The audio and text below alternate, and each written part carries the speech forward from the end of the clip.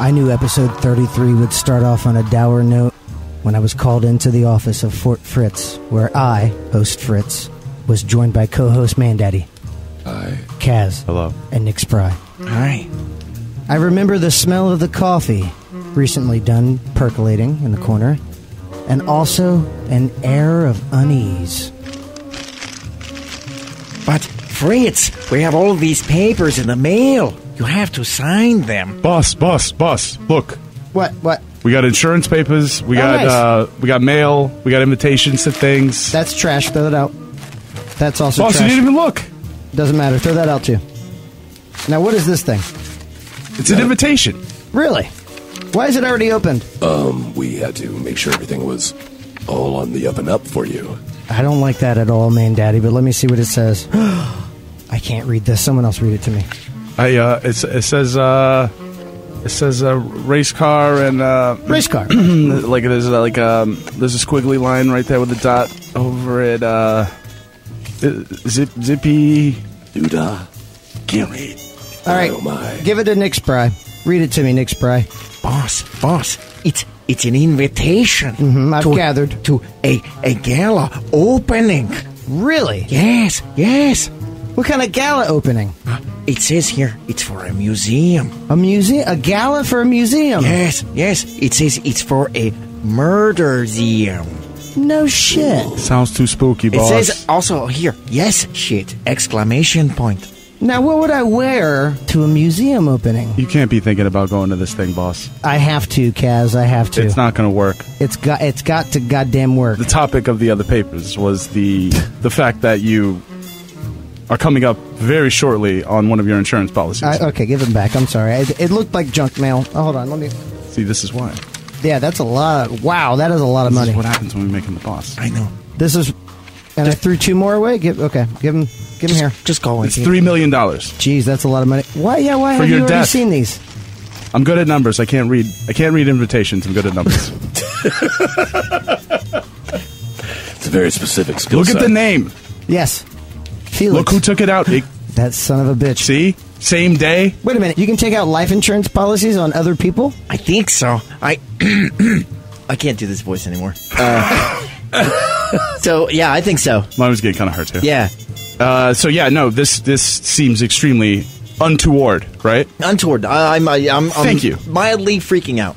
No, I think you should totally go for it. Invitation to a murder museum. Right. Same day. Within the same day that we get this, hey, by the way, you're worth $3 million dead to Felix. Right. What could go wrong? It was at that time I realized they were stone cold shitting me. I don't know. It seems kind of classy. I think it's a black tie affair. What's Look at the official? font. Look at that font. It's Comic Sans. No, it's not. You're looking at it wrong. Turn it upside down again. Oh. There you go. See? It's I actual actually words. can't read shit. Yeah, you're not really good at this. I see. Yeah. I don't even know what Comic Sans is. I mean, this looks legit. It looks embossed, and there's a gilded edge to it. Ooh. I think nobody would set me up. Do you think we should reach out to the local constable? There's a constable here? Other than, what was that guy's name? Something like ground. Luckily, Kevin, I had just looked up the word constable. So check the envelope. What is it? Is there like an address on it? Where is this place? Yes. At least are we getting set up? It's got it like a has sniper's nest? like coordinates. Yeah, it just says over All right. there. Well, let me pull out the phone. Plug it Pop in, this plug it in. We got like 2018. There's a Nice. map. Hold on, guys. There's a hand-drawn map, and it shows us X. Yeah. You are here, It and then shows it just us says on the map? it just says us. Us are here, That's weird. and then just a little arrow, and it says over there. It does just say over there. Like right over there. Look, am I wrong? Am I Let's making see. this up? Okay, it actually says us, and it's an arrow that says just over there. And there is a little picture of the building. But we don't know what's the scale on this. There's no scale. Well, let's walk outside. Let's just the arrow. Okay. It looks We'll like it's walk going in this the way. Let's direction of go. the arrow, Let's then walk we'll it. check Let's it just out. go over here, down this. Okay, just go down this You hallway. have to keep holding it in the same direction, otherwise we're going to be walking in this. Well, because it's always in front of me. Nick Spry obviously confused a piece of paper with a compass. Okay, so, okay, The let's. bond on the paper draws it to magnetic north. Exactly. That's Then the watch whole out for- point of getting the good paper. Right. Oh, that is some really nice paper. That's really nice. But All right, does- well, there is just like a little smiley face kind of on the front of the Oh, wait, fort where hold we're on. going. Yeah. There's a stick. Get over this. There's a little log. There we go. All right. Okay. Keep walking this that way. was barely a twig. Why were you really worried about that? I don't see any kind of structure here. Guys, What? look behind you. What the fuck? Holy it's like shit! a really big building. How did we not notice that It's before? spooky. It almost looks like a hospital or like a hotel or something. Weird. We got outside. It literally looked like a hospital we had just stepped outside of. Well, this is disconcerting. It confirms my suspicions that this is a goddamn setup. Look at this. Windows are blasted out, no lights. This looks like dilapidated hotel of fear. But there's a car parked up front, though. Yeah, that is kind of an old-timey, like, what is it, like a 1950s Whoa, style. whoa, like, who's that? There's Oh, a that guy looks- snooping around that. he is a stout He's individual. hobbling over here. You there? With the queer haircut? What's your name? So I see you accepted the invitation, huh? How do you know about the invitation, Right, guy? yeah. Well, obviously he sent it, guys, because who else would know about it besides us and And the person who the sent it. sender. Yeah. Yeah. I mean, whoever he's decided to tell. Yeah, of course I said, look, I'm trying to start a small business here. This is a museum, you know what I'm saying? Just trying to, get some extra bucks, and if I can get you guys in here, then maybe you'll bring more people, you know what I mean? So, okay, you sent the invitation, and you have a museum opening Yes. in this house. Yes. Well, tell us a little bit about this house, and now I'm intrigued. Okay, so, let's see. Well, you take a house, right? You get a house, and then you start loading all kinds of wacky shit in there. Well, like Hang what kind some- of wacky shit? Oh, like weird stuff people want to pay money to look at. Okay. okay. All right. And then you hang it up all over the walls. There's some glass cases, a little couple trinkets here and there. Some knickknacks. Ooh. And then all of a sudden, that house, museum. And that's what's going on in here? Exactly. Don't you have to have a gift shop? I was going to say the same thing. Yeah, if they're gonna Isn't leave, that like a byline? Like, He just insinuated that people don't leave the museum. That is true. That is true. wait. What did you say your name was again? I realized then he was being aloof. listen, I'm just a 2-bit hustler here. I'm just trying to, start a little business, make a little bread for myself. You know what I mean? Are you guys voters? Yeah. You guys voters? Yeah. Constable Dirt McCoy. Oh, he's a constable! Oh, I didn't shit. know that. Wait. I didn't even know what a constable was, honestly. Just to be honest with everyone, if we're just being honest. I trust him immediately. Well, where's your hat if you're the constable? I don't believe this shit. He immediately proceeded to produce a hat. It was the most gorgeous I've ever seen. Ooh, damn. That's a nice hat. Wow. That is authoritative. I'm stunned. Is that felt or velvet or something? I decided to take it off because you get sweaty moving wacky shit into the house Into to make the a house. museum out of it. All You know right, what I mean? I guess maybe it's starting to Constable come Dirt together McCoy. some What can you tell us about this house? And what was your inspiration? Well, you see, when they came up with the idea here of having a murder museum, I thought, I was definitely inspired by. You guys ever heard of H.H. Holmes? The architect? Not exactly. The Is it the porn guy star? with the really big penis? Yeah, the porn star? No, that was John Holmes. Oh, you did that really No. quick. Is it the wrestler? Triple H? No, that's Hunter Hearst Helmsley. Oh, okay. See, H.H. Holmes was the very first serial killer in United States history. Really? In 1893, he started construction on the World's Fair Hotel in Chicago, Illinois, which is now known as the Murder Castle. Yeah, that's right. They were doing the 1894 World's Fair happened in Chicago, and it was it's like where they unveiled the Ferris wheel. I think was the first time they did that, and there was a first great funnel cake. When he designed the hotel, he turned the entire interior of the hotel into a living game. There were never-ending hallways. There were blast charges that were behind mirrors, behind pictures. There were rooms that were actually sealed gas chambers. So people would check into the hotel and find themselves in a never-ending maze. They couldn't get out. They were gassed. They were shot. They were bludgeoned. Their bodies were soaked in acid baths, and the remains almost completely liquefied. Whoa. Yes. Yeah. This is in Chicago, Illinois? Chicago, Illinois. And it was the World Fairs Hotel? The World's Fair Hotel. It was such a big hotel that it took up almost an entire city block in downtown Chicago. That's how large of a hotel it was. How many people would be staying at this hotel at any given time? The hotel only had 3 floors. The third floor actually was originally a storage area, and then he began construction on that third floor in late 1893, telling its investors that he was expanding for the World's Fair. That's the reason why they were dubbing that hotel to be the World's Fair Hotel. What he was actually doing was creating another floor in which guests would come in and be trapped amongst the never-ending hallways that would lead them right back into detrimental situations that he had set up for them. So it was almost like a mouse's maze.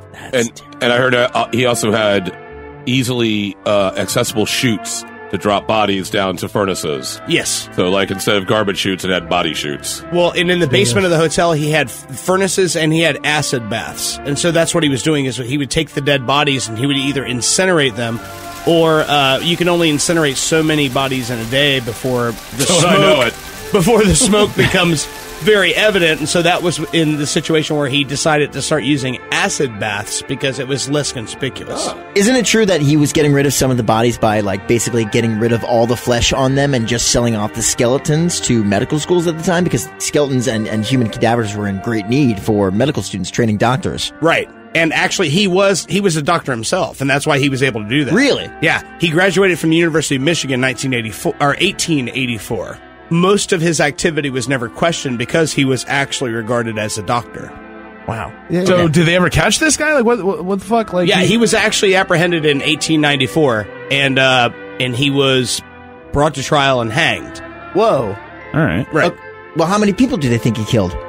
He confessed to 27 murders. What? After the course of his execution, they linked it to more than 200. Jeez. Yeah, but some of the people he said he killed were still living. So he Correct. kind of Yes. he kind of Yes. weaved his own web of lies so that maybe Dude was a people little- can give him credit and say, "Oh, I don't know if he did that." Right, but He was a master way- manipulator. sure, but the way they came to the number of 200 was by the number of people who checked into the murder castle that were never heard of again. Interesting. Well, okay, let's say you have a hotel. Wouldn't you say 200 people who checked in never checked back up at the hotel again?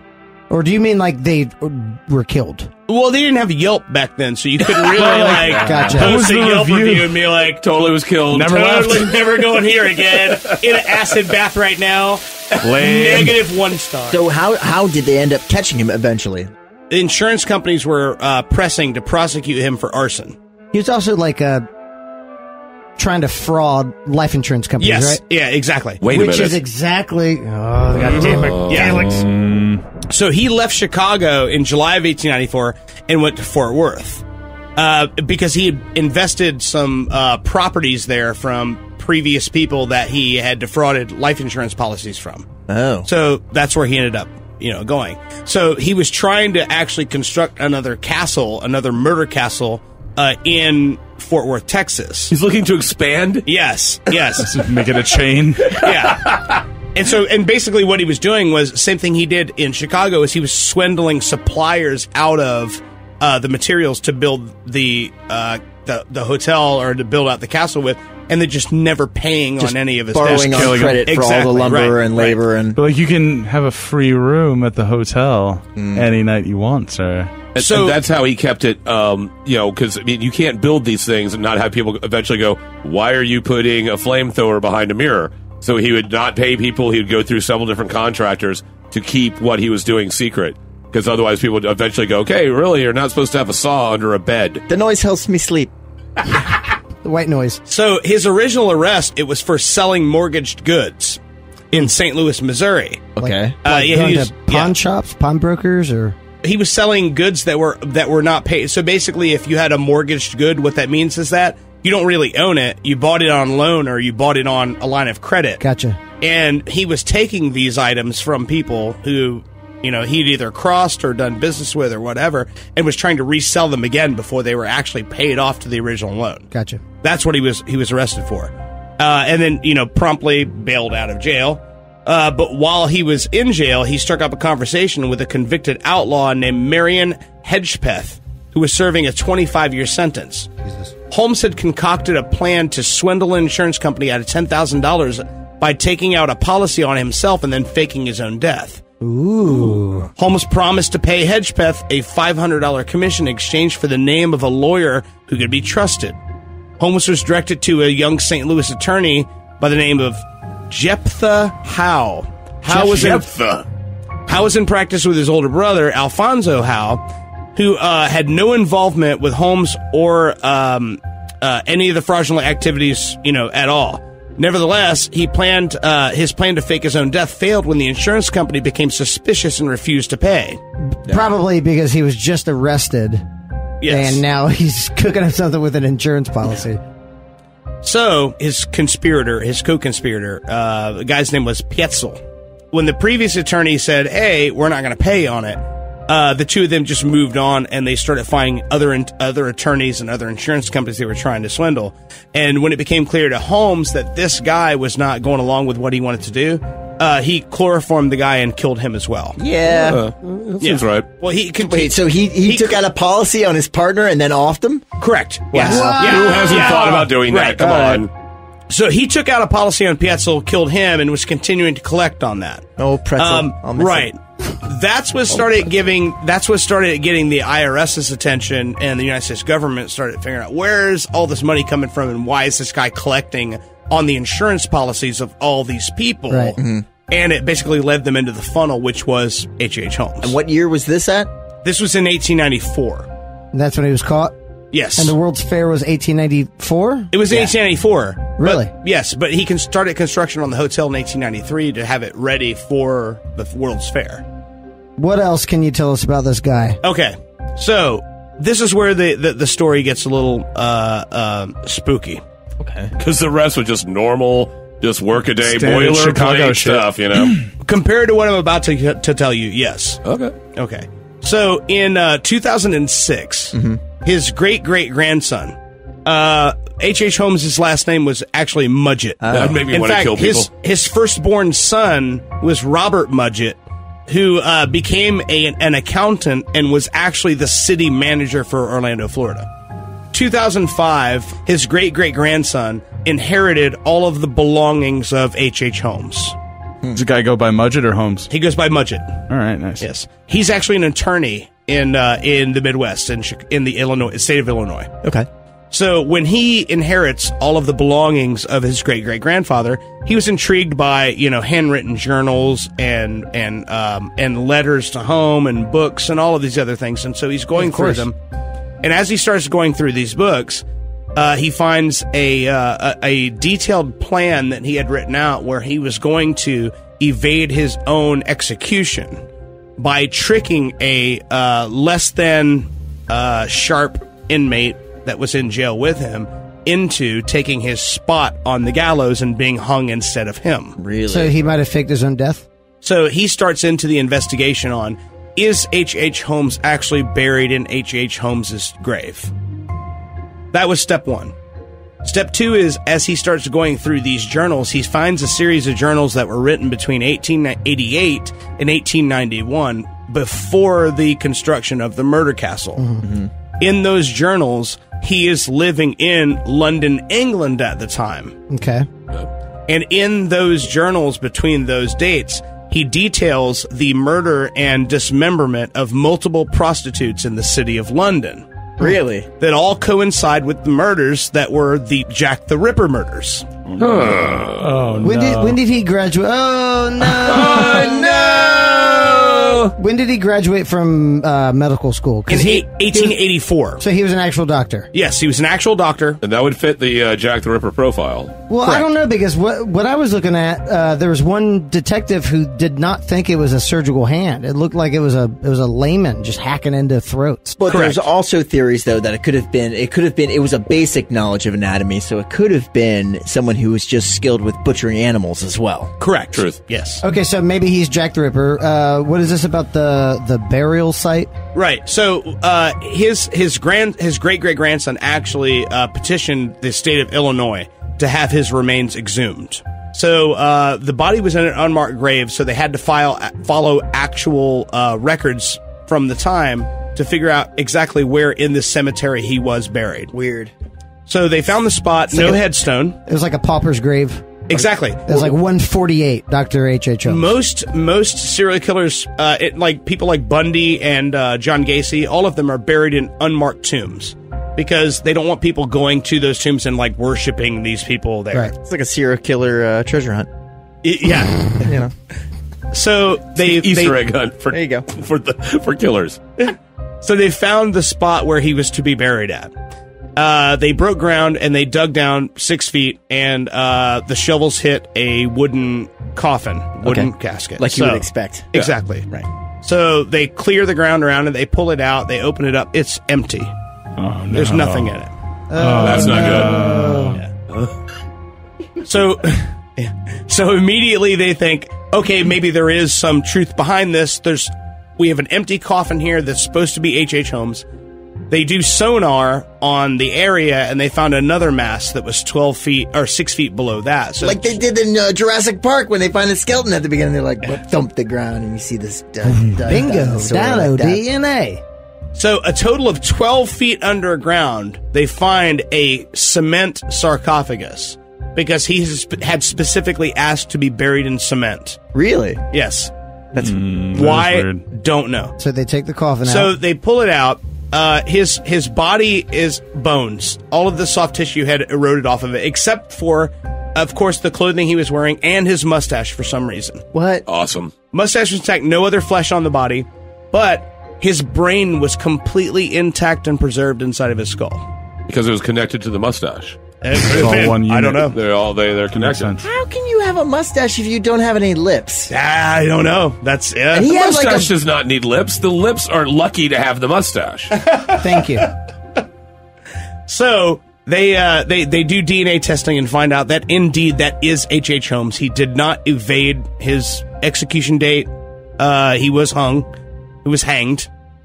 And that side of the story is settled. The question would be now, and there's really no way to narrow it down, but based on his travel logs and based on his diaries, he was in London between 1888 and 1891 when the Jack the Ripper killings took place. So there is the possibility that H.H. Holmes was not only America's first serial killer, but he was also Jack the Ripper.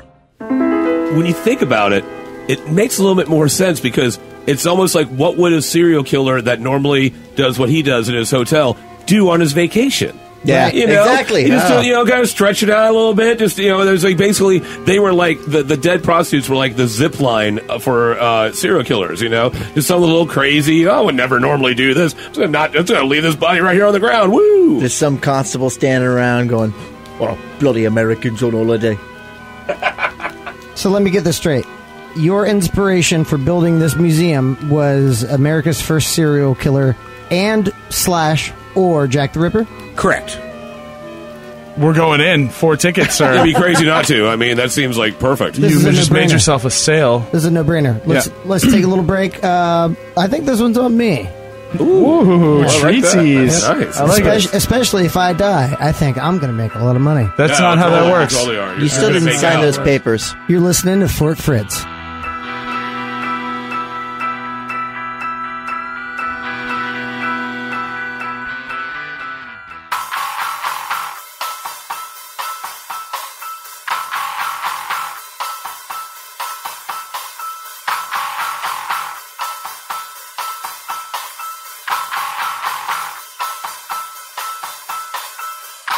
Alrighty, that should take care of it. Nice. Good. Okay. Good. Yeah, thanks for paying for our admittance. That's nice. that's of very you. nice of That's you. really Yeah, I thought- unusually generous of you, Fritz. Normally, okay. there's a whole thing that goes with it, but this time you're just going to pony it up. I like it. Guys, don't mention it, alright? Well, We just Thanks, did. man. we just did. We have. mentioned can't it take because back. it Well, was don't do it again. okay. Thanks. I secretly relished the moment where they thanked me for my act of charity. You said that one out loud. Yeah, we Dude, can what tell. are Are you you- doing this weird like internal monologue thing or something? It's fine, guys. It's fine. Were you talking to us when you said that, or Yeah, I'm confused. Constable McCoy, the first thing I notice when I walk in is a pleasant lavender smell. Yeah, we got those Glade plugins, you know what I mean, all over the place. Those things here. are That's- nice. Classy. Those Very are Yeah, nice. it's a musty old building, Right. hundreds and hundreds of years of filth and mold, probably black mold. It's I a didn't classy say move. that out loud. You can barely Constable smell the McCoy. filth. You can barely just a hint of filth. So what you're going to want to do now, get single file here, and you're going to want to snake down this long hallway. Single file. Hold Alright, on now. I'm behind Kaz. hands on Grown-ass shoulders? fucking man, No, bro. we're going to need Fritz in the front here. I need You're a gonna- buddy. I need a buddy. Are we doing the buddy system? I need a buddy. I need to be in the front. You need to be in the front. Yeah, you're leading this. You're guys, right? You're the leader of them, right? We're doing like the conga line here. All right. Yeah. Okay. Die. All right, here we go. Now what you want to do is go down to the end of this hallway now, right? All right. Go down the end of the hallway, hang a right, Okay. Right? 2 doors down, hang a left. Okay. Oh, okay. All right, hold Okay. on. I got Hold go on. with that. I'm not at the end of the hallway yet. Hold on. Keep going. Okay. Do I have to do the conga the entire time? These or are can I really- just No, it doesn't matter. Just go down the hallway. Just go down the hallway. Do the Taking the conga. right. Do the conga. Bang a left, taking the left, bang a left, bang a right. taking the left. Okay. These are short Right. hallways. All right, Yeah. now I'm banging the right. Yeah. It's almost just kind of like a little jagged Banging cut the in the wall, wall. everything. Yeah. See that picture on the wall there? Take a look at that picture there, huh? It's a beautiful photo. Yeah. Yeah, take a look at it. Look long at it. I'm at the back of the line. What's the photo? Hold on, guys. Just I don't know. give me a minute. I'm looking at it. This blue looks. Oh my God! It's so cyan. Hold on. Now I got to What is cyan? Holy shit! Whoa! Whoa! That's like a flamethrower! Holy cow! I know it's vibrant, isn't it? No. No. You just lucked out. That flamethrower just shot over your head when you bent over to tie your shoes. It's the heater in the ceiling, guys. Come that on. was not a No. heater, man. I'm looking at it. It was like Behind you. The There's picture's a hole gone. burned in the a wall. burned hole where It the was picture worse was. than the library at the fort. Okay, that was even a worse flamethrower. Okay, There's most definitely. You guys are used to electric heating and air conditioning. That's what you got in your house. It's just not. It's old building. You got a furnace. It's sometimes a furnace. You gotta have some fire. You know what I Yeah, mean? It's seems no good. big deal. It's not. It's fire out of the it's fine. pictures. You know, Yeah. I Wow. can't not trust that hat. That constable hat. Every It's time I so look at it, reassuring. there's something It's so- about it. it just gives me Gorgeous. confidence. It Yeah. gives me. It's like a A totem. certain level of honesty comes with a hat like this. Let's move on then. Let's go down the line here. That You is know a what I mean? beautiful photo, by the way. Now, if you go down the end of this hallway here and you take another right, you know what? Down the hallway, I know. bang a right, quick right. I'm used to taking all these rights. It's only right turns. Yeah. Now you open those doors, right? Push those doors open. They're hard to open. These What's that I doors? smell? Yeah, push those doors open. Never Right? mind that, It Nick smells Spry. delicious. They're hard to open because all the rubber around the outsides. It's airtight. You know what I mean? Okay, yeah. You know. I'm trying Why does it have to be Why are we airtight? going But into- it's efficient for the air conditioning. One at a time, just Fritz. Thank you. Go in. You go in, close the door behind you. Just check it out by yourself. These guys, right? Am I right? I mean, come on. It's just door. Fritz, don't. It's an It's not a good idea. airtight room. Anything could be up. He's down. He's down. He's Oh, Yeah, down. he's done. I think he's. Those He's doors down. are open now. Those doors are open. Okay. Hold your breath, guys. Hold your breath. I mean, He's going in. It seems He's it eating a seems all right. large No, piece he's- of meat or he's something. sat That's a down. ham. oh my. Open the doors. Open the doors. Oh God! Open the doors. Oh my God. Dude, what's the deal? Hams? Yeah, go in there. Get some hams. All right. I mean, shit. What are you doing? He just What are took- you doing? You It was just, about 55 pounds of ham. I was like, I can carry this out. so you just found a huge hunk of meat and you're just chawing into it. it looked good. That's what it looks like. I'm doing. Smells good. It smells really good. I'm gonna get. Do you have like a? Man, Daddy, do you want? No. Are you sure you No, don't I want do to down not this want. hand? Why? I'm positive. It's- I do look not how good it know. looks. No, so you guys found the ham room, I guess, right? That's the room where we store all our ham. Why do you have that in a murder museum? That's amazing. Yeah, I mean, I'm that- not complaining. It's like a surprising bonus. Right. I mean, who doesn't like ham? You know what I mean? You got a lot of ham. You got to have it in a room. You know what I mean? Touche. You got to keep the ham somewhere. Touche. It's very There's a reason why you shouldn't be eating ham in a murder museum. It's definitely pork, right? No, it might not be. Obviously, you guys have That's never. a vegetarian. What is he? Is it pork or not?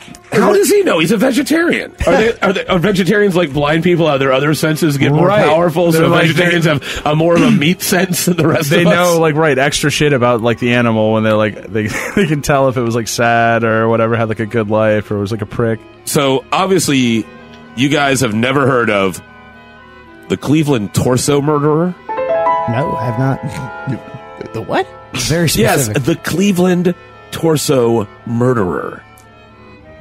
In the long history of unsolved murders in America, few are as grisly and disturbing as the awesomely named Cleveland torso murderer, also known as the Mad Butcher of Kingsbury Run.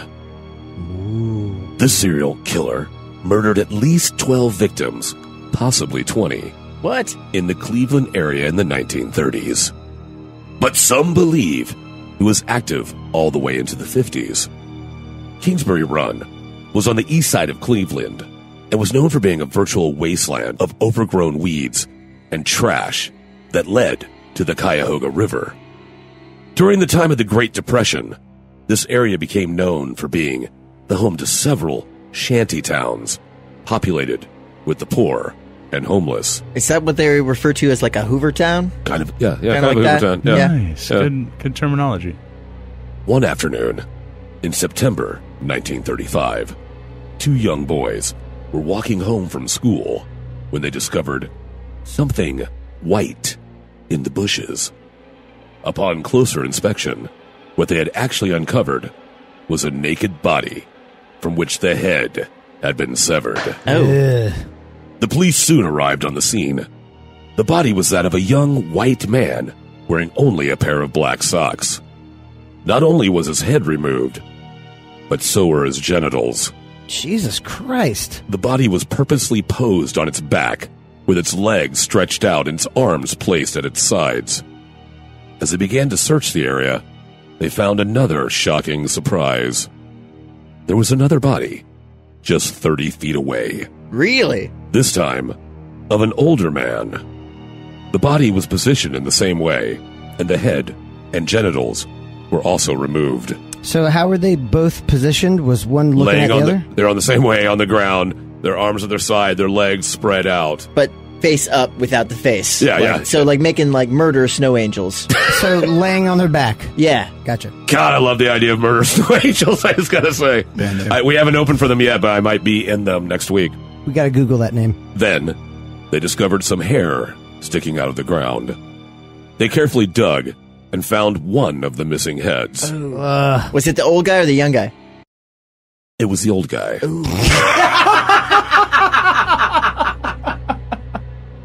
The other head was later found a short distance away, as were the severed genitals. The police said it looked like these body parts were simply tossed aside like garbage. Who would throw away, you call me waste not, want not, a perfectly good set of genitals. I'm not throwing this away. So many my uses. mother told me. You can make like a broth. Yeah. There's just stock. so many different things. A stock, genital stock, What would a genital stock soup base be called? balls. Bouillabaisse? Bouillabaisse. Bouillabaisse? All right. However, due to the lack of blood, they knew that this was not the murder site. The corpses had obviously been cleaned and prepared after death. An autopsy was performed on the bodies, and it covered a few odd things. The young man, it seemed, was killed roughly 3 days ago, while the older man had been dead for at least 2 weeks. Ew. And a chemical was found on the body as if someone had tried to preserve it, Oh, almost like pickling it? basically. Really? Curing it? Old man pickles? Now, thanks to fingerprints, they discovered the young man was named Edward Adrassi, 28, and his cause of death was the decapitation. No shit. Yeah. Do they fa- ever... Sorry. Do they ever have your fingerprints on file if you are not somehow involved in like a police criminal case? Like, how do you just have your fingerprints on file as just a normal Joe? I remember being in school and the police showing up, and everyone had to do it. Yep. We all had to do You it. did it? Yeah. You cuck. Well, I didn't know.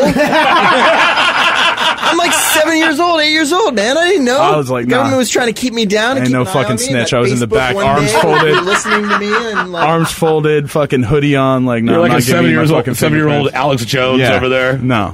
I grew up under Reaganomics. Everything was like, different back then. When I was a kid, my mom loaded all the kids up in the van and drove us to the police station and said, "You got to be fingerprinted." We're like, "Why?" So if you get kidnapped one day, they'll be able to find you. And I'm like, "You're really stifling my bank heist career." I thought you were going to say, you need to watch these motherfuckers. Yeah, that's exactly what I was thinking. It's like she just did that as a precaution. It's like, no, we just got to get this out of the way. It was them. So what you're saying is that the cause of death was decapitation. Yeah, it wasn't that they were murdered and then the head was taken off. It's Like medieval style. Yeah, the taking off of the head is what killed them. Was it a clean blow? Very much so. Really? How were they able to tell? Does it say? Well, just because of just how surgical the cuts were. It's just right That's through. that's a common thread with this guy, is that a lot of his work was very surgical.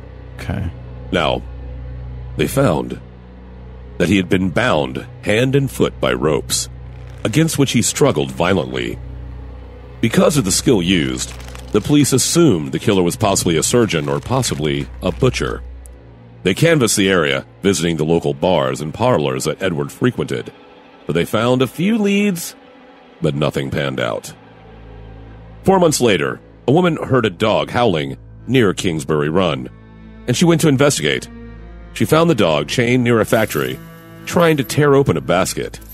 She took a quick glance inside, and she told a passing neighbor that it contained hams. Hams. Delicious hams. Like you're chewing on right now. I just swallowed it, but I was. Okay, so what's so I was. suspect about that? So you got a dog wants the hams. I mean, Yeah, that's- of course. Dogs like ham. Dog wants some ham. Who wouldn't want a delicious bag of basket hams? Dogs Dogs would. and me too. I'm all about it. A closer look revealed it was actually a human arm. Damn, this is a big ass arm too. How the hell someone can confuse an arm for a ham, I will never know. It wasn't Boar's Head. It wasn't, definitely. Yeah, that's how they knew. They're Is like, Boar's Head better? yeah. Way better. Really? Yeah, it's cured. Oh, okay. It's like $2 more, so you know it's good. Yeah. Thank you. A large burlap sack was pulled from the basket, and it contained a female torso from which the head, the left arm, and the lower legs were missing.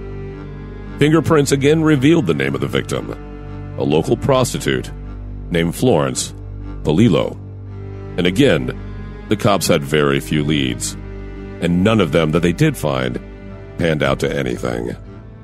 They did, however, discover her legs and left arm in the nearby empty lot. So she was a torso. She was just a torso, and her head was never found. Whoever this murderer is seems like that they have every intention of, like, all right, I'm going to leave this like this, and I'm going to carry off these body parts, but they take like 20 steps, and they're like, fuck it. I'm just going to leave these here.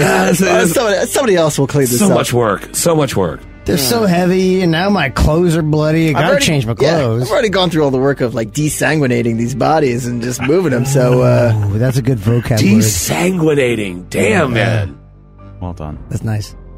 The public were, of course, shocked by these crimes, Of course. but were comforted by the fact that a new director of public safety had been appointed to oversee the police.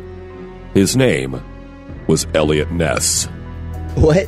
Elliot Ness of the Untouchables. Wait, was that Kevin Costner? It was Kevin Costner. Yeah. Wait, yes, actually, even in real time, it was Kevin Costner. Yeah, Kevin Costner. He appears in all timelines to all Similar people. to like a time cop situation. Yeah, he's like a Time Lord and a RoboCop combined. This was right before No. Waterworld, but after Field of Dreams. So what is Kevin Costner doing in the story? Eating ham. Kicking ass and taking names like he always does. All right. Cleaning up the ham shops of Cleveland. Even you could get through that. That was awesome. Back in the days of prohibition. I need to see your ham license. Get your hams up. Now, Elliot Ness was famous for cleaning up Chicago's gangsters, and the people felt that a case like this would be easy for him. It wasn't. A few months later, the killings began again. On June 22nd, which happens to be my birthday, yo! 2 other boys were discovered. Jesus. Another head, wrapped this time in a pair of pants.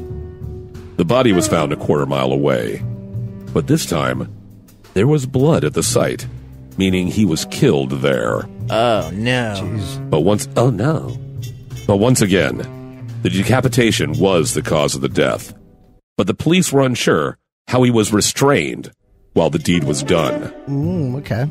The body was never ID'd.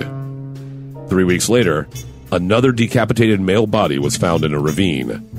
The head was found nearby, but still, the body was unable to be ID'd. Wait, they could identify all these other ones with fingerprints, but not these last 2? They checked all the records. So of course, it's the 1930s, so Okay. things weren't as complete as they are now. So was this 1935 still? This is still in 35. Yeah, this okay. is still 35. The killer struck again in 1936. The body of a man was found in Kingsbury Run. His genitals were removed, and the body was sliced in 2. Completely, cleanly in 2. Do you mean horizontally or vertically? Yeah, I was going to say hot dog or Horizontally. Whoa. Horizontally. Okay. That's a hamburger. Yeah. Not far from the body was a hobo camp where vagrants and homeless people lived. But searches and questioning of the occupants yielded nothing. Months went by with no murder, but also no arrests. Then, in 1937, the butchered body of a young woman was found along the shore of Lake Erie. Is this like, victim 12 at this point? I think at this point it's 9 or 10. Okay. Then, another female body was discovered by a hiker. This time it appeared that the woman was killed last year and had never been discovered. But same kind of MO? Same MO.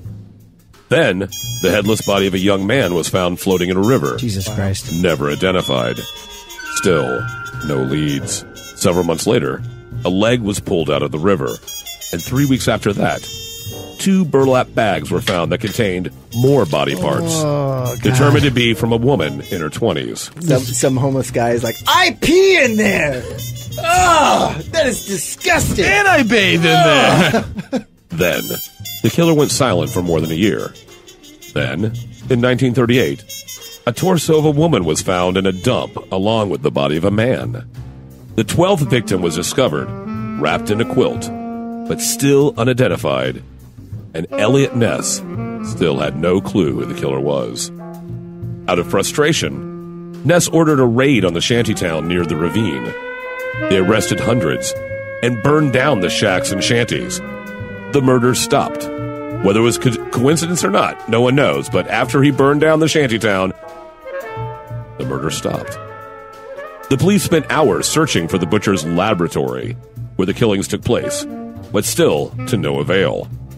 In January 1939, the Cleveland Press reprinted a letter that was sent from Los Angeles, allegedly from the butcher. It read, Chief of Police Manowitz, you can rest easy now, as I have come to sunny California for the winter. I felt bad operating on those people, but science must advance. Weird. I shall astound the medical profession. A man with only a DC. What did their lives mean in comparison to hundreds of sick and disease-twisted bodies? Just laboratory guinea pigs found on any public street. No one missed them when I failed. My last case was successful. I now know the feeling of Pasteur, Thoreau, and other pioneers. Right now I have a volunteer who will absolutely prove my theory. They call me mad and a butcher, but the truth will out. Signed, X. No head was found at the location. At one point, Ness felt like he had found the killer with the arrest of Frank Dozal. After hours of questioning, the man confessed to the crimes. Really? But later, the evidence they used to arrest him was found to be false. But it didn't stop Dozal from hanging himself in jail. The investigation, of course, continues on, but a true suspect has never been found. And by the way, it is notable that some draw a very close parallel to the torso killer and the murder of the Black Dahlia. Yes. That is true. And the killer went to sunny California. As we like to do. You like to go to a new area when you want to just retire, stretch back, kill an actress here and there, just for holiday fun. You might say that he got headhunted out of state. Gotcha. Picking up what you're putting down. Yeah. I like it. It's like puns. So yeah, these delicious hams you're mawing on might not be, steamed hams. No, I put it down because I started getting like a pain in my cheek. Are you allergic to people? No, I found this. Look, check it out. What the hell is that? There's a bunch of them in the meat. Are those genitals? It doesn't look like it. It's sharper than genitals. Yeah, it does look like razor blades. Why would you have a handful of razor blades? I don't know. It was in the meat. You have razor blades in your meat. What is this, like a bizarre urban legend from Halloween? Wacky shit was in here, I guess. That's true. That would be wacky shit. Pretty wacky to have that's razor fairly blades good. in your ham. But, you eat enough hams, you're going to bite a couple razor blades, man. It's the way of life. It's one of those self-slicing hams, right? Like it's you just gotta kind of like throw it on the ground and it'll just like slice itself apart. That is convenient as hell. Incredible. Does anybody else find it, maybe just a odd coincidence that there's been multiple what seem like attempts on Fritz's life after we've received these insurance papers, guys? I'm used to that by now. I mean, I just thought that's the way the guy led his life. Just people were trying to kill him constantly. That was the first time I realized Dirt McCoy's trying to kill my ass. I mean, this is just a murder museum. I mean, it's just part of the experience, of course. This is all it's all CGI, man. Everything you're seeing right now it's not real. CGI. Well, I should hope that Look, that pick up that razor blade. It's all CGI. Pick it Ow! up. Son of a bitch! Okay, not that one. The other one. that one's It looks like CGI. You guys keep picking up the real ones. Maybe you should have less real razor blades and more CGI ones. I don't know if it's a budgetary thing or something. Well, how do you make the CGI razor blades if you don't have a real one to go on? I think we should take our own tour of this house. You've directed it enough, sir. I think we're going to go... Just do a little exploring. We're going to check this out. Okay. I want to check this out. All right, we're going to take a break. You're listening to Fort Fritz. Little did they know, I squirreled away that ham hunk.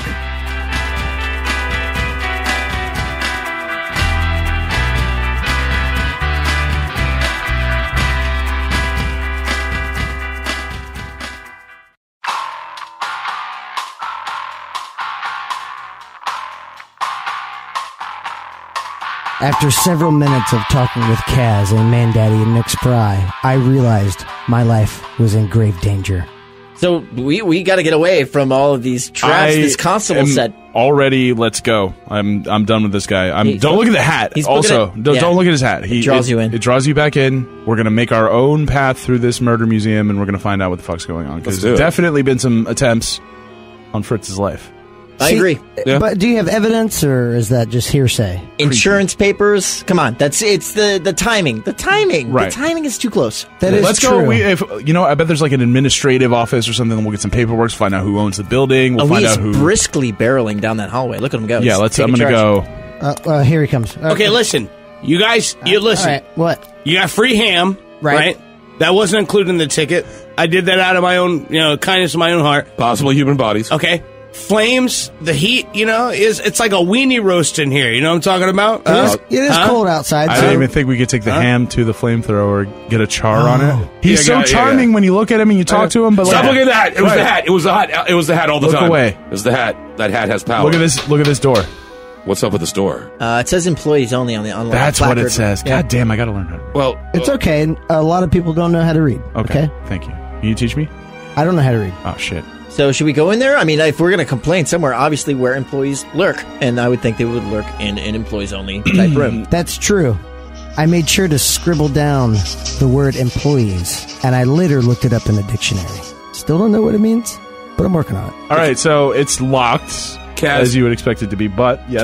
Kaz, just take this door out. All right. You got just barrel at it. Just take out your week on this door. All right. Yeah, it's been a long one. Yeah. It is at the top. It's like Beetlejuice style. It's like right at the top of the stairs into the attic. So I got to run up the stairs and hit it, and I got to get enough force. So get out of the way, clear away. You got to want it. You got to want it. He wants it. Look at his eyes. Look at his eyes. No, listen. You don't want to go up there. It's just an employee's room. You don't. There's nothing there for you. That's super suspect.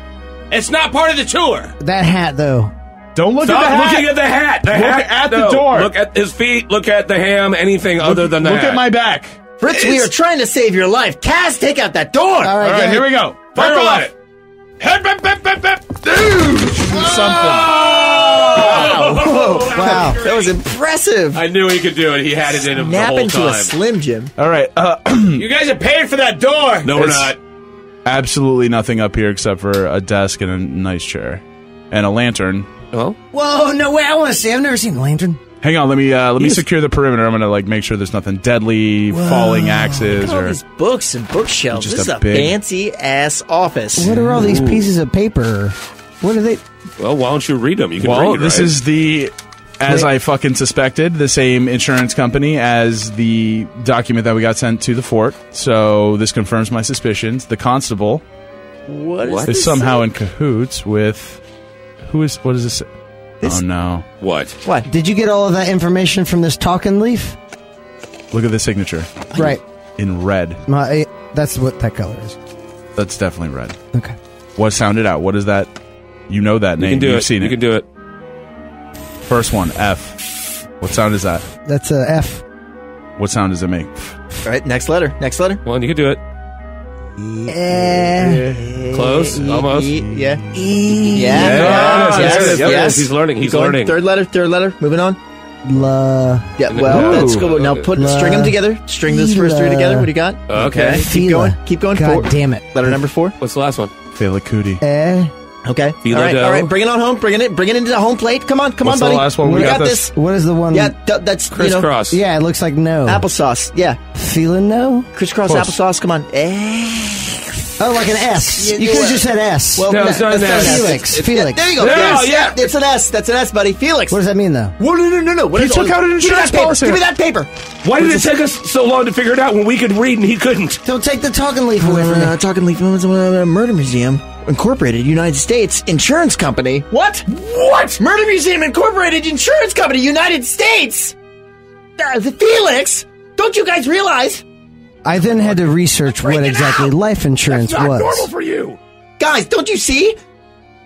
Felix is taking out an insurance policy on Fritz, leaving him as the sole beneficiary in case of Fritz's untimely demise. He re-inherits the fort. And that's bad. That is bad. That's bad for Fritz. Guys, I am bad for freaking me. out. That's I bad am for freaking Fritz. out. So this is a setup. Where's the constable? Where'd he go? Oh, shit. It's just the hat. No, this reminds me. I've heard this before. Guys, have you ever heard of the Dumbbell Murder? No. What? Oh, let me tell you.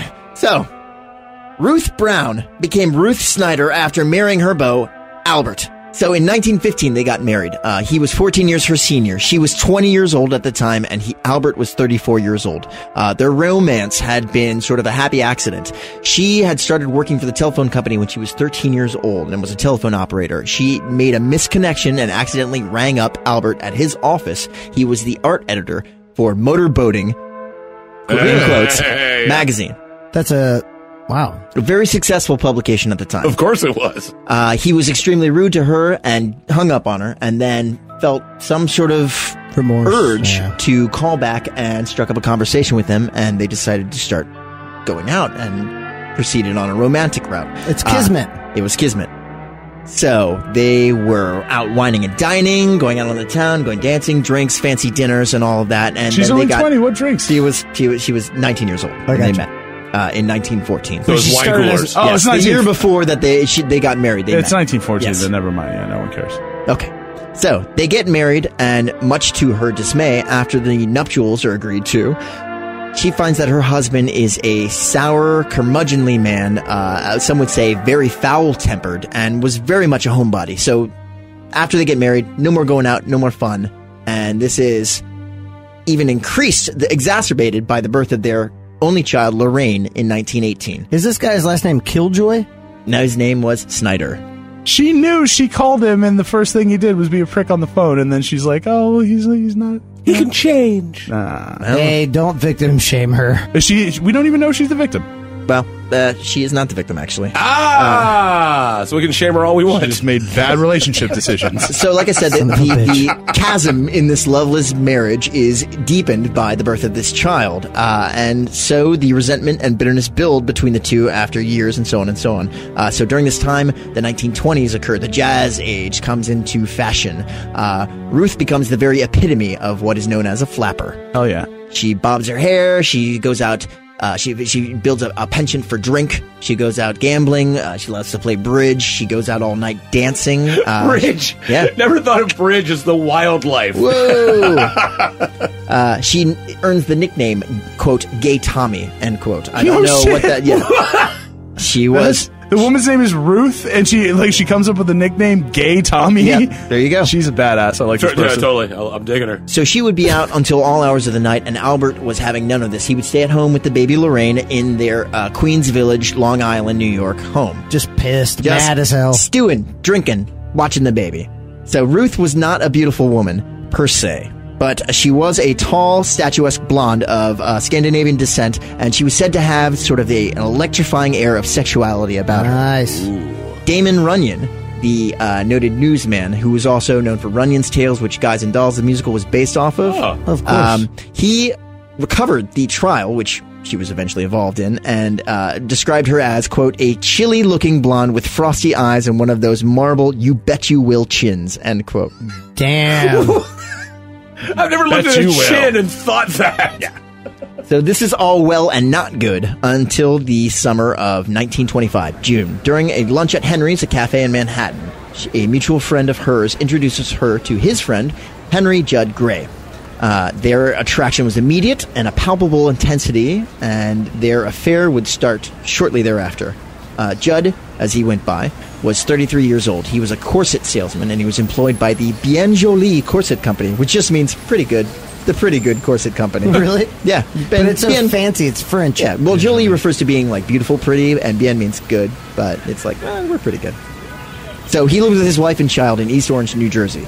Gray was a short, ordinary-looking man that sported large circular eyeglasses, giving him the look of constant surprise, several sources cite.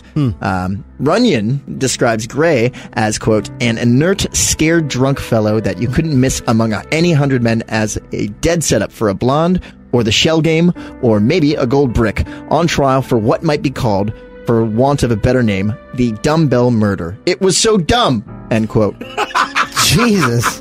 That's a lot of shade from Yeah, This guy's got some snap to his journalism, for sure. Well, you got to think it's the age of sensationalism in the news. So people were looking for sex and violence, and it was like, so what the hell are we in now? I mean, but there was no radio, there was no days. social media. It was you read the newspaper and live vicariously through these thrilling tales of the underworld. And these gangsters. Well, now they're going around town with their malls. This is 1925 still? This was 1925 when they met. Yes.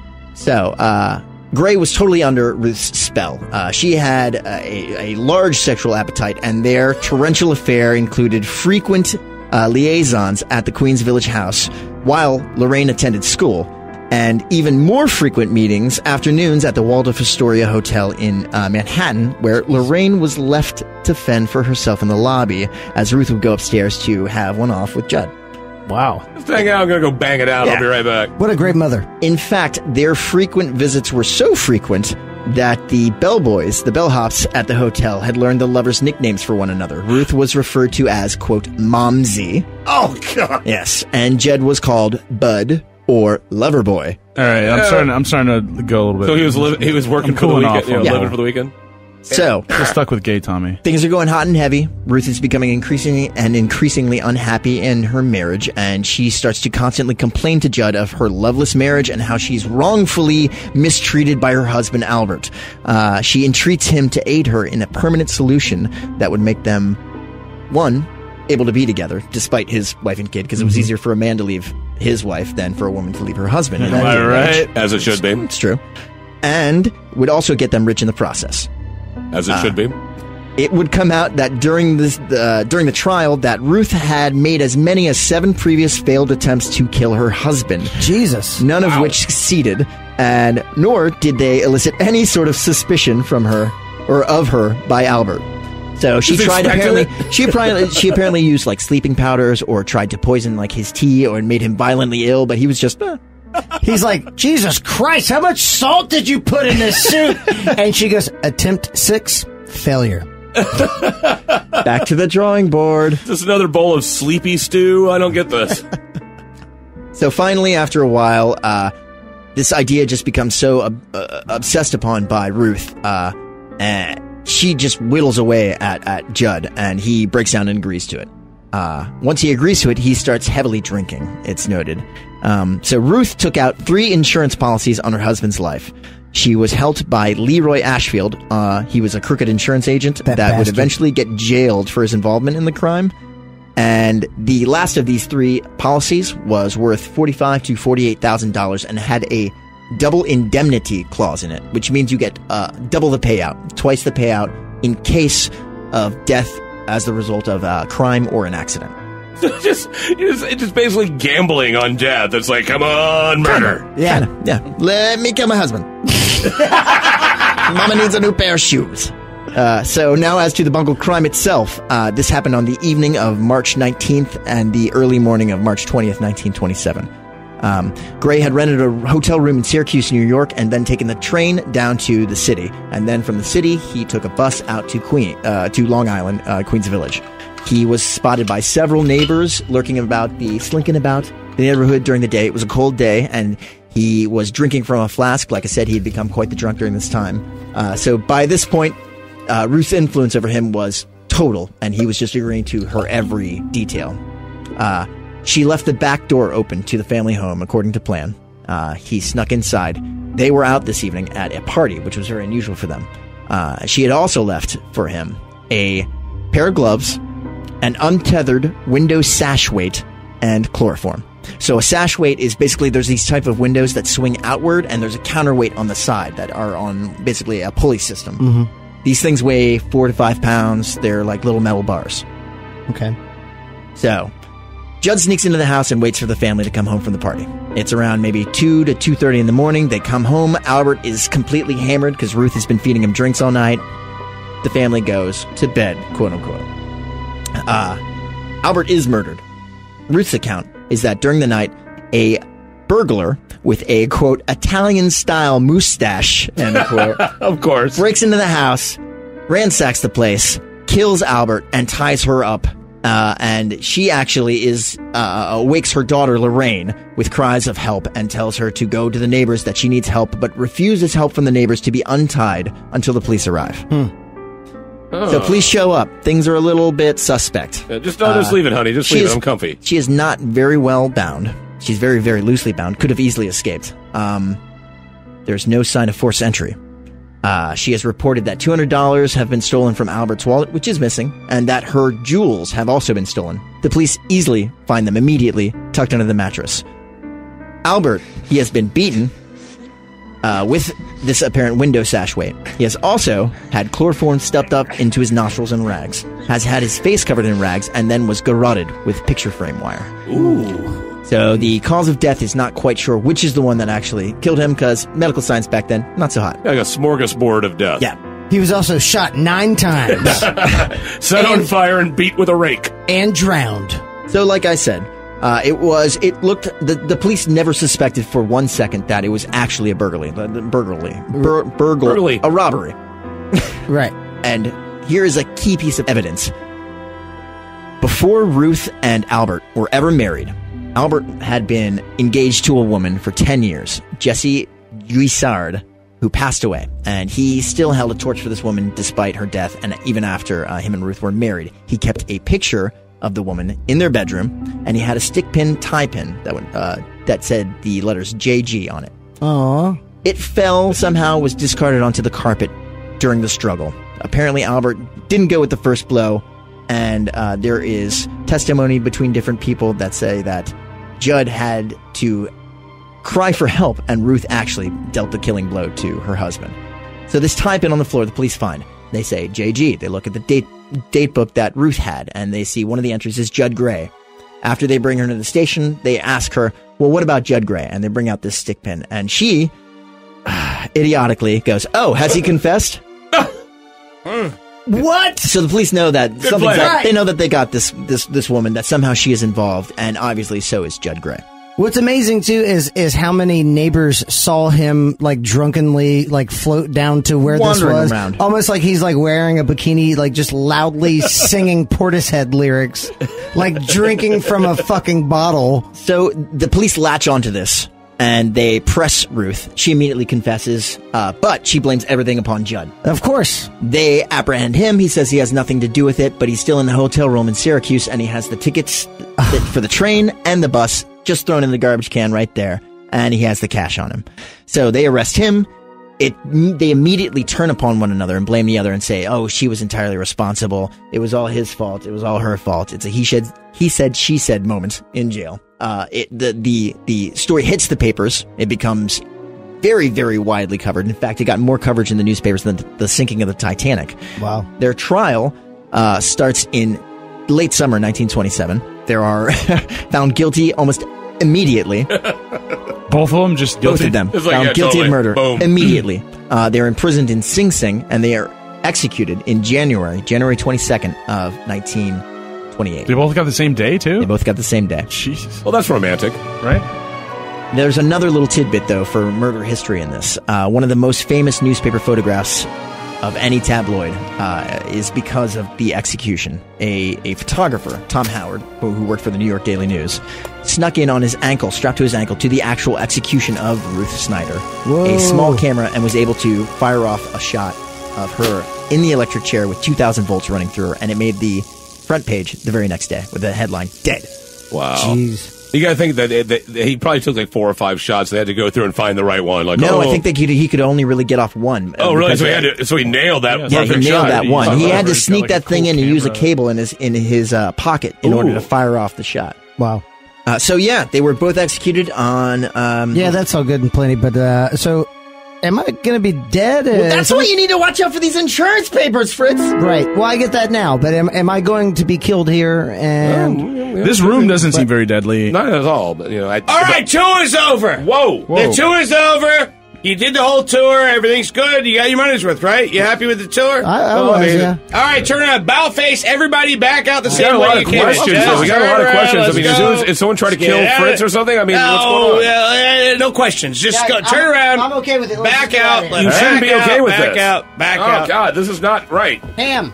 Ham. Oh, ham. Okay, I'm good. Pick one up on the way out. Yeah, I need a road ham. A road ham, definitely. Let's get at least 2 or 3. I mean, this guy's being a dick. Let's just get out of here. I mean, Extra I'm razor being a blades. dick. You're trying to wreck my whole museum. You guys just got to go now. during their argument about meat, I was able to pack mule 200 pounds across my torso. Go. Get out. dude, I don't know what's going on, but does it look like Fritz has gained a lot of weight? He put on some mass. I hear that like fear induces hormone It's like fear release. weight. So yeah, It makes you look like you're just covered in fat. ham. He's got fear fat. Fear For fat, sure, yeah. for sure. Okay, Definitely. let's get out of here. Let's get out of here. I don't want to die. Push him through the door. Yeah, he's kind of stuck. Look like that's a greasy ham. Ooh, that's a greasy ham. It's like a straight up Hey, like fatty, you hungry? 60. You want to go to the chicken joint? Come on, ham boy. Come on, ham boy. You like it, don't you, ham boy? Get off my Push him through. Come on. I'm gonna give him one right to the butt. There it is. Oh, we gotta book it, guys. He's coming after us. Oh, with a shit, shotgun. shit, We got shit, those shit, hams. We shit, gotta shit, go. It was then I realized I had no friends. Okay, we're outside. Oh, thank God. Let's forget It's about this ni- place. I mean, Blessedly cool out that was here. it was nice. It's actually Right? nice out. It's I mean, less hammy. yeah, there's not as much ham or flames trying to kill us or razor blades. Mother But Nature don't get meat sweats. it's true. That's It's true. I was It's able true. to get some ham for you guys if you want Thank some. you. Yeah, that. And honestly, I mean, we can just go back and investigate the whole insurance thing whenever we. Oh shit! Wait a minute. Let's hold on. Hold on. Where'd it go? It's just it's a rubble pile now, and now it's on fire. There's no more building. Where'd the building go? Now it's just a burning pile of rubble. Did you hear an explosion? I didn't hear anything. But look, but there Dirt McCoy is driving off on his Caterpillar. So he just destroyed the building that we were just in that quickly. Right. Must have. And we didn't hear anything. So that's probably what took out the building. This Yeah. dude's fast. Like I get He's it. good. Like Yeah. he knew the jig was up. He It's a took weird out the building. Look at vehicle him. of choice. Look at him go. He keeps looking back at us like he knows we're talking about. Look at that he's hat, though. he's That waving. goddamn. Look at him. He's hat. doffing that hat I'm gonna right wave into the back at him. sunset. Man. Take it No, easy, his man. wave turned into a finger now. Oh, that bastard. We should also note that it's a Caterpillar, like the construction vehicle, Not an like a insect. butterfly. No, I thought it was, in my mind, it was an actual caterpillar. Like a you know, Snow White So thing. you got eyes, Yeah. man, Daddy. Use Is them. it Snow White? Not I It was don't then ever that I like to realized use Caterpillar eyes. meant two Right, things. lazy like that. All right, I guess like since the murder museum's gone and there's someone out there trying to kill Fritz, we're just going to keep on going on with our day. That's it. Thank you all very much for listening. This has been Fort Fritz. Just keep on listening, keep on sharing. Thank you so much. Check us out on all the platforms: Libsyn, iTunes, YouTube, iHeartRadio, all the special ones. We're even on Spotify. Can you believe it? Who would have thought? But thank you so much for listening. This has been a very special Fort Fritz. As I ended the episode, I knew these guys were completely out of their mind. They had no idea what was going on. This little cuck named Fritz had no idea that there was a hit out on him already. There's going to be gangsters involved just trying to get the flesh off his corpse anytime now. I was okay with that. I took another shot of whiskey from my flask, went into my office, passed out for the full. As the smell of ham wafted up from his mouth, I looked at Fritz and realized, I don't know this guy. I don't know any of these guys. I don't even really know what noir is. It's like black in another language. But I was having trouble reading English today. I don't know. Maybe I need to move. As I listened to voiceover after voiceover, I thought to myself, what is a voiceover? Voiceover what? Over greens? Over ocean? Gosh, I haven't been to the ocean in a while. Hello? Guys? Oh shit, they left. Alright, gotta go. Thanks for listening. Bye!